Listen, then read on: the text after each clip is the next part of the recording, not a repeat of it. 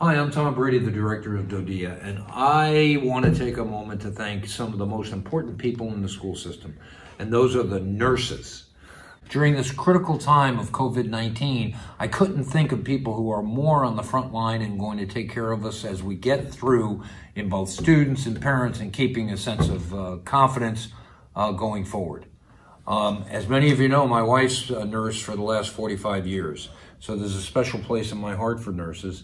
In our family Easter decoration contest, I came up, these are my eggs, and those are my recognition that all nurses are heroes.